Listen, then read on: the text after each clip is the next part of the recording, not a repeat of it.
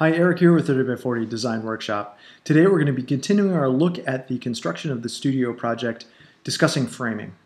Now where we last left off, we had poured the concrete slab, and in the interim we've backfilled it, we've insulated the perimeter, and we've run our temporary power so that framing can begin.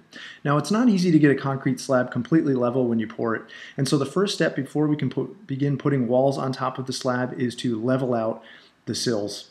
Now the sill plate that we're using for this project is a pressure-treated 2x8 sill that overhangs the blue foam on the exterior.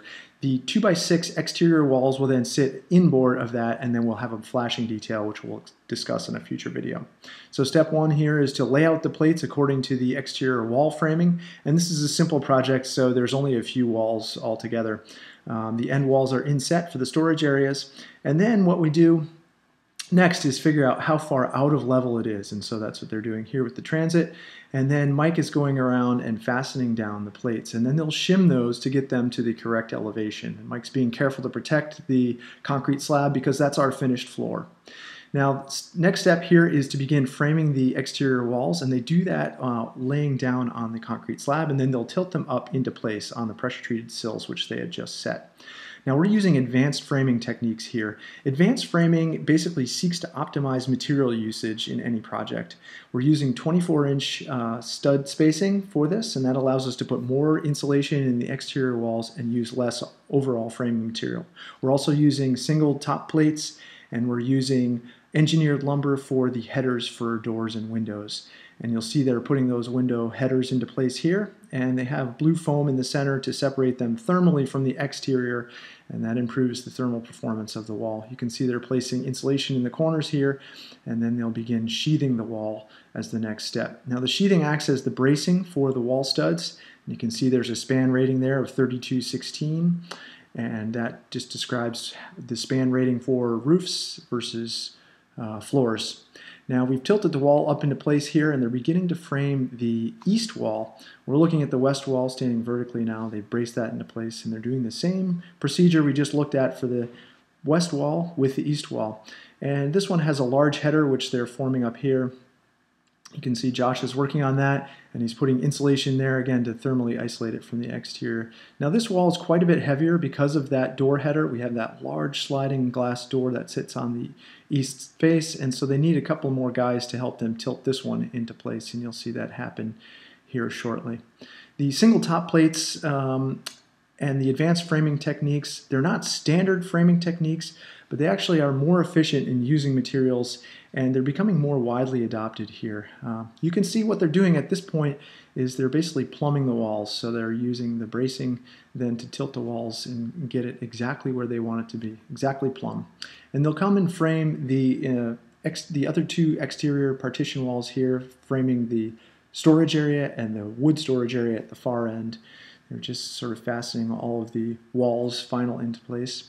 Now you can see they framed up the gable ends here, and we'll sort of fast forward a little bit. Everything's been sheathed, and the next step here is to begin setting the ridgepole where we'll set our roof rafters. Now they've done something smart here. They've basically used the local lumberyard's boom truck to lift this really heavy beam into place.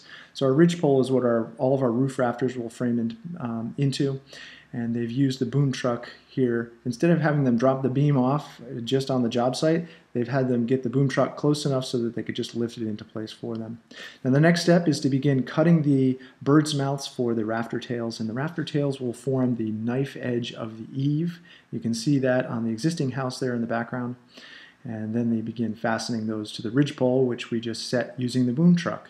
And so we have a nice crisp knife edge line there that we can begin setting our roof sheathing on next. Now this view is from the inside, and we're looking at the ridgepole. They've cut a V notch out of the bottom of the ridgepole. And we did that so that we can have the sheetrock meet at a perfect intersection at the peak there. You can see the framing for the skylights. We've cut the vertical leg down so it lets actually more light in from the skylight. And you're looking at them setting the last few of the rafters in place before they begin adding the roof sheathing. And on top of the roof sheathing, then we're going to place our engineered felt membrane. For the walls, we're using a 30-pound roofing felt, which is a heavy-duty roofing felt, and then also, because it's an open rain screen, joint, we'll be using a product called Vapro Shield, and we'll get into that in a future video. This is basically right before Christmas, so these guys are trying to wrap up the roof sheathing, and then they'll put on the Feltex membrane for the roof, and you can see the green membrane is the high temperature ice and water shield that must go underneath the metal roofing. We're only using that at the perimeter there. Where they're standing, we'll be using the Feltex, which is the engineered felt. And that basically allows us to dry the building in and continue on with the other work of other trades that'll be happening inside, the electrical rough-in and eventually the insulation. The metal roofing is on site. There's metal flashing to happen at the base, and the siding will start going on in the near future. The windows are here, skylights are here, so lots of progress to report on then in the coming weeks. I hope you'll stay tuned and keep watching. Thanks.